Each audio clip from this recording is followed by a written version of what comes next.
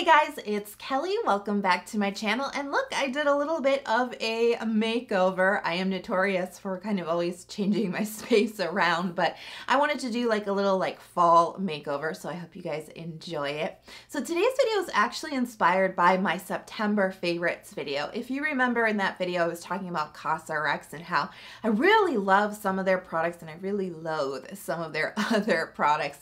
So I thought it'd be fun to do a video combining both the best and worst products from Cosrx, parentheses, in my opinion. And I can't stress that enough. You know, this is just my opinion. This is just good fun. If some of the products that I say are the worst, but you love them, they work for you, don't worry about it. Everybody's different. Everybody has an opinion. So if you guys are so ready to find out what, in my opinion, are the best and worst products, give the video a big thumbs up and let's get started.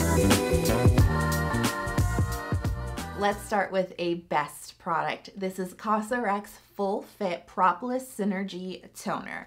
First of all, Propolis, I love. Second of all, toner, I love. Like, can you see the hearts in my eyes right now? This is 72% of propolis in here, plus some honey extract. I kind of expected this to be kind of a thick, jelly-like kind of toner, and really the texture is not that. It's very watery, it's very runny. It's a very like 50-50 kind of toner, 50% hydration and 50% moisture. So balancing. And what really, like, they nailed this texture in my opinion. They really nailed the fact that it's not sticky. It's not sticky, it's not greasy, it's not oily on top of your skin. You know, it just sinks in really, really nicely in a very light wearing layer, and yet it's packing this propolis punch. This is like really one of my favorite products from Cosrx, truly the best of the best. That's why I'm starting off with it. It hydrates my skin, moisturizes my skin, brings that propolis glow, and it's super sensitive skin friendly. They also have a serum in this line. This is the Full Fit Propolis Light Ampoule. Now, first things first, I really dislike the name of this product just because I think it's misleading. I really wouldn't categorize this serum as being light in texture. It's more of a thicker, medium weight gel type of texture. You know, it spreads into the skin really nicely and absorbs great. I find it slightly misleading in the name, but that aside, I think this is an excellent product, especially if you love propolis. This is 83% of propolis in it. I mean, it's a very high amount. It's a super minimal ingredients list. I mean, they're really just focusing on propolis as the star ingredient here, and it really is. You know, it calms and soothes the skin. It brings that moisture that propolis brings to the skin without being super like heavy and occlusive, right? This just has that really nice balancing property to it, protective property to it. It reduces redness on the skin. It's pretty good for acne prone skin as well. Like, all around, my skin just really drinks this one up. It's a really pleasing, very, again, medium weight type of moisturizing propolis serum. So a little bit of a misleading name, but honestly, if you love your propolis, you definitely got to give this one a try. Let's move on to a worst product, and this is the Centella Aqua Soothing Ampoule. And really, my take on this is just that it was very, very disappointing. A very promising product on paper. This uses some of my favorite ingredients: Centella, madecassoside, panthenol. It claims to really hydrate and soothe sensitive skin. And on paper, you know, that ingredients list definitely checks out. This is a fragrance-free product, no essential oils, no alcohols in here. Like, it is a very minimal ingredients list, and yet it really didn't do anything for me. And that's why I was really disappointed by it, because I expected a lot. And hey, you know, hydrating and soothing serums, maybe not the most exciting skincare out there, but if you know me, I can get pretty excited about hydration and soothing. Some of the most basic skincare products are my favorite, and this just doesn't make the cut. You know, it's a very watery, very thin, I mean, like, this texture would work for every skin type, but for me, I like my serums to have a little bit more oomph in the texture, a little bit more body yaddy to them, maybe even a little bit more moisture, and this is just so thin. I always like say this, I kind of feel like if this product was packaged as a toner and they made this the Centella Soothing Aqua Toner, I'd probably give it a more favorable review, but it feels very, very lackluster as a serum. didn't really reduce redness, didn't really soothe my skin. While it is hydrating, it's not hydrating enough. Like, it really fails on the Aqua claim, the soothing claim. Like, it really is just a very basic, very boring product, and it definitely disappointed me. Next up, a best product, the Advanced Snail 96 Mucin Power Essence. Oh yes, this is probably the most popular and probably the best-selling product from Cosrx. This is truly their calling card. This is the product that put them on the map and made them known internationally, and there's a really good reason to that because it's just an excellent product. So we've got 96% of snail mucin, and as you guys know, I mean, this is really an all-in-one kind of ingredient. So many benefits for the skin. It's anti-aging, it's anti-inflammatory, it's got antioxidant protection. It's a great wound healer, so it's really fantastic for acne-prone skin. It's a great hydrator for the skin. It's barrier supportive. Like, there are so many reasons to love Snail in your skincare routine, and this is really one of the best choices because it's a very minimal ingredients list, so sensitive, skin friendly. I mean, there's no fragrances in here, no essential oils, no drying alcohols, nothing weird happening in here. And the texture is, I think, really pleasing. It just really feels like a nice cooling and hydrating gel on the skin. Sinks in really nicely, and it's really not sticky or tacky on the top at all. This will play so well in your skincare routine. I mean, it's just such a pleasing texture overall. A great ingredients list with a high amount of snail. I mean, this bottle is also huge, so it's gonna last you for a really long time. Who could ask for more? Speaking of Snail, I really think that their Snail Peptide Eye Cream is a best product from Cosrx. This has 72% of snail secretion filtrate plus 5 different peptides, and I've talked about this eye cream a lot on my channel. It really is one of my favorite eye creams with some really proven peptides, and what I really like about it, well, it's a couple of things. The texture. It is a lightweight but moisturizing eye cream that sinks in really nicely. Again, we've got that characteristic snail stringiness, but with really good absorbency and no stickiness at the top. It's a really nice lightweight moisture around the eye area. It's like not greasy, it's not heavy. And what I also love about it is that it shows results. You know, I noticed that my eye area was looking a lot more awake, a little bit more brightened, a little bit more lifted. I love to see those types of effects with eye creams. This one definitely impressed me, and I think it is a really excellent eye cream at a really affordable price. Let's talk about a worst product. This is the AHA BHA Clarifying Treatment Toner. And this is another one of those products that just sounds really good, but just doesn't live up to expectations. You know, this is the type of product that I feel like, you know, you read the name and you're like, AHA and BHA, this is gonna solve all of my like exfoliation woes because I'm getting the best of both worlds in one product.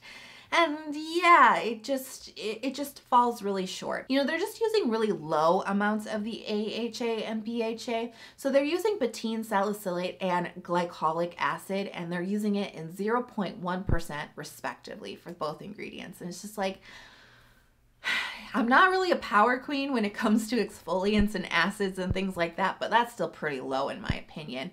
And then you start to look a little bit further into the product and you realize that it's using 10% of like apple water. It's just so incredibly gentle. That doesn't make it a bad product, but I think that it makes the name just a little bit like over promising for what it can do for the skin. It's just too weak to give you really good exfoliation. This is really a great booster product though. You know, I must admit, this is something you can use alongside of your other AHA and BHA products as something to kind of just like boost up the power, really prep your skin to receive, you know, your chosen chemical exfoliant. It can work in that way. Not everybody needs that type of product. Not everybody wants to fuss around with multiple different products, you know, for their exfoliation routine. So, you know, I think people who need something really, really gentle that they can use every single day with very low expectations for the amount of exfoliation it can do for your skin, this could, you know, certainly have a role to play in your skincare routine. But if you're going to look at this product as like, it's going to solve all my exfoliation issues, it's not. It's not.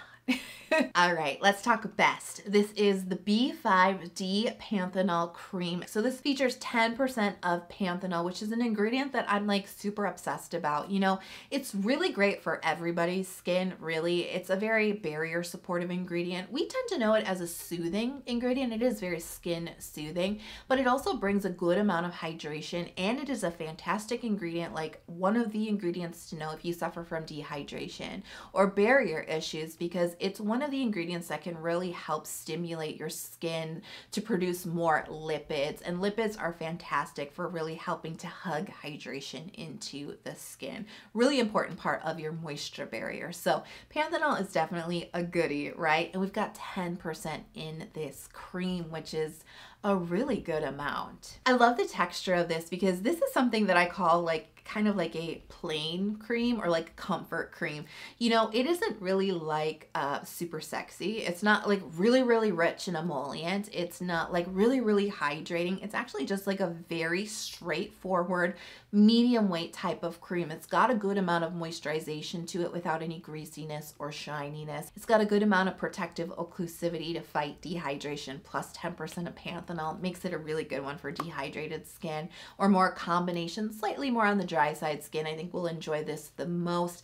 Maybe a little bit too heavy for oily skin, but like I said, it's a really basic kind of straightforward type of moisturizer featuring a high amount of a fantastic ingredient. And like I said it before too, like I get excited about really basic straightforward skincare, and this is one of the products I get excited about. I do want to feature another moisturizer as a best from Cosrx, their Moisture Power Enriched cream. This features ceramides, cholesterol, fatty acids. We've also got a touch of panthenol in here and propolis. Like, okay, hearts in the eyes, right? Really good ingredients list. And honestly, I really fell for this one because of how it makes my skin feel. It's a really interesting cream because as you put it on, it feels like it's hydrating the skin, plumping the skin, but then you got that really wonderful comforting nourishment, that really deep moisture that just feels so good, especially if you do have a little bit more drier areas on your face. It feels amazing, and yet it doesn't feel heavy. It doesn't feel super thick. You know, I've tried really nourishing creams that just feel like a layer sitting on top of my skin. This just has some of the best like absorbency, some of the best feeling on the skin. And I truly feel like my skin just feels really plumped up from it. It's hard to explain, but I just absolutely love how it feels on my skin. I love how it protects my skin from dehydration.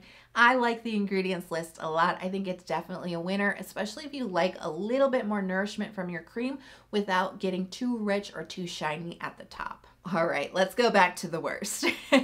This is the Cosrx Water Toner to Cream, and oh my god, I hate this product. All right, let me tell you what this is. This is a product that claims to be a toner and a moisturizer in one product. This is really not like a toner to cream, but more like a cream to toner to cream. And as you work it into your skin, it's so strange. It melts down and it feels like water. It really does feel like water on your skin. And then it dries down to this like very light occlusive like layer on the skin that's really trying to hug, right, the hydration into your skin. And for me, it just did not work either way. And that's really where I land with a lot of 2-in-1 products. As a toner, yeah, it feels watery and it's like a really cool trick on the skin, the way the cream turns into these like water droplets. You can like visibly see it turn into water, which is insanely cool and interesting. But on my skin, it's not really doing anything. As a moisturizer, I didn't, even though it does have an occlusivity to it, it's got some silicones in it that make it feel really silky and it really kind of creates that protective layer. It's just not enough. It's just not enough for my skin. So maybe it just doesn't jive with my skin type, but I just think that it's just a weird product, and I had a hard time layering it into my skincare routine because the texture is kind of odd.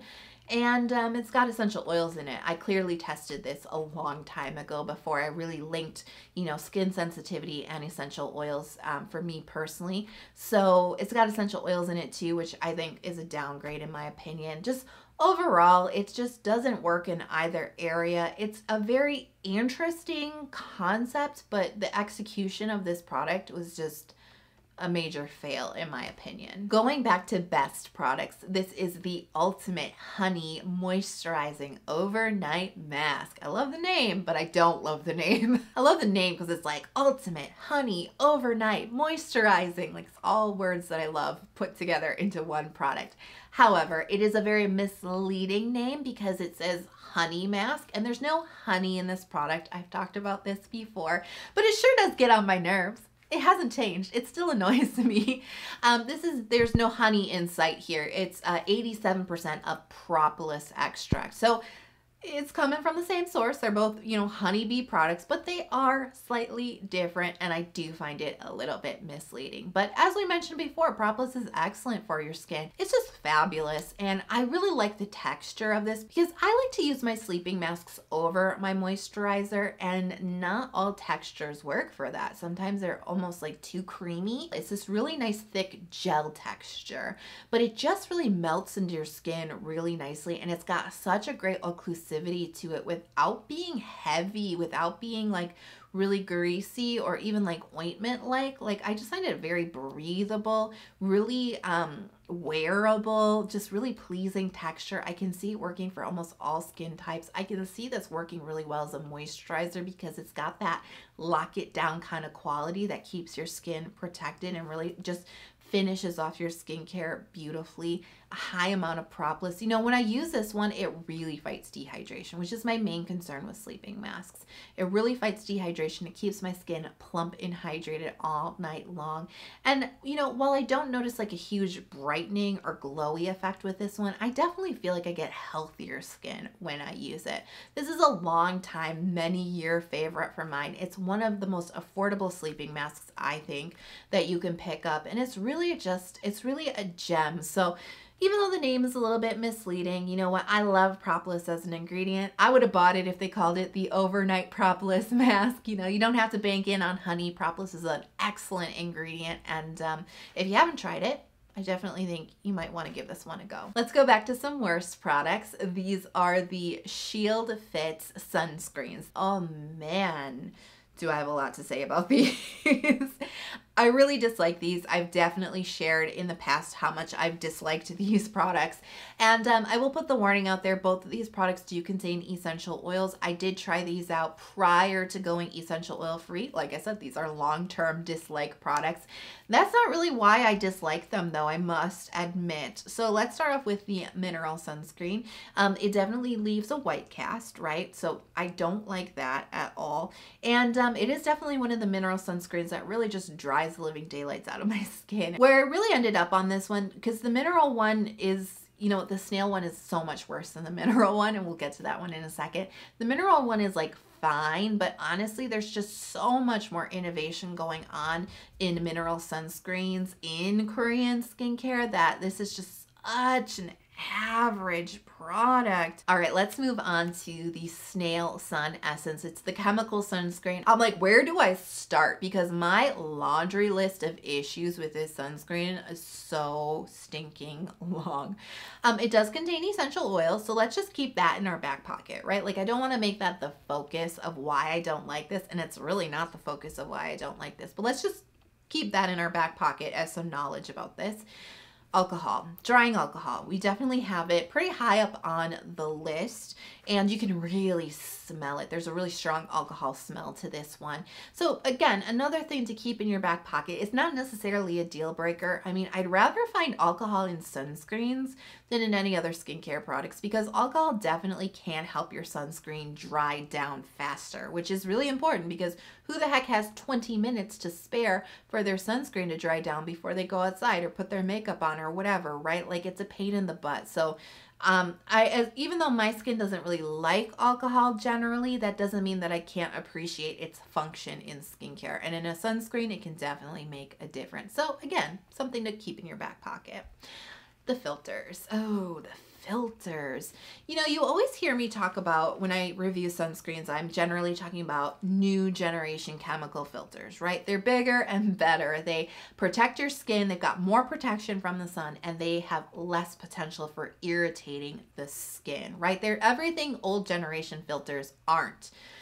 So Cosrx chose to use all old generation filters like avobenzone. Like, why? Why? I actually have a theory about this, but let me just ask one more time. Why? New generation chemical filters can't be sold in the US market. They can't be sold because they're not approved. Not because there's anything wrong with them, but it's just so incredibly hard to get anything new approved. So it's just like not even worth it, right? Anyways, I think they just really wanted to sell this in stores in the USA, and that's why they went the route that they went. But it is definitely disappointing because, like I said before, there's so many options in K-beauty that are really innovative. This feels like multiple steps backwards, and it definitely does not push this to the top of the list when it comes to really excellent sunscreen choices. And this stinks. Like, it smells super duper nasty. OMG. And I cannot remind you enough that I tried this when I was using fragrances and essential oils in my skincare routine. This is pre-fragrance free journey for me, and I was super turned off by it because it is just like a really nasty, funky, and just, I just can't even. Like, first it smells like alcohol. You get a real strong alcohol hit. And then it smells like pine trees. Like, it kind of smells like men's deodorant. It's got a very like masculine, very woodsy kind of scent to it that is very strong and that lingers. Like, I just don't want that on my face, under my nose for any amount of time. On top of that, you know, this is a sunscreen that definitely irritated my skin. So like pretty much immediately it made my skin just tingle and burn and just feel really raw and yucky. Was it the essential oils? I don't know. Was it the alcohol? I don't know. Was it the chemical filters? I don't know. There's such a long list of potential culprits that, like, who can say exactly what it was? I think this is just a bad sunscreen. I really dislike it. I can't recommend it. And it really smells bad. And let's end on a positive note. This is a best product, the Acne Pimple Master Patch. And what I really like about these is, you know, they do suck up the gunk. They have really good sucking power. They can hold a pretty good amount of gunk. You know, there are some that are really thin that you have to change out pretty frequently because they don't hold a lot of gunk, of pus. Right? They just don't hold a lot of liquid, but these hold a pretty good amount, I would say, and they have really good adherence. This is like my main gripe. I've said it so many times with pimple patches because sometimes they just fall off or they end up in your hair when you're sleeping, or like you find them on the carpet and your dog is chewing on them. That's never happened before. I don't know where that came from. They are dirt cheap. You know, some pimple patches, they can be really expensive. You're like, oh, I feel like I'm paying like $1 a patch. It's ridiculous. Like, you can use these with abandon because they're always on sale. They're super duper affordable. Great adherence. They suck up the gunk. What more do you need? I mean, these are definitely a staple in my acne care game. So I hope you guys enjoyed the video as always. And I am curious to know, like, what's your favorite and least favorite product from Cosrx? Let me know in the comment box below. And let me know, did you enjoy this kind of like video topic? Because I'm thinking I can probably do some more brands in the future because it's actually really fun to talk about the good, the bad, and the ugly sometimes. If you love the video but you haven't hit subscribe yet, don't go yet. Please consider subscribing to my channel. I release 2 new skincare focused videos every single week, sometimes 3 videos a week, and turn on the notifications so you don't miss out when the new videos drop. I can't wait to see you guys in the next video. I hope you are healthy, happy, and safe wherever you are in the world, and I can't wait to talk to you soon. Bye.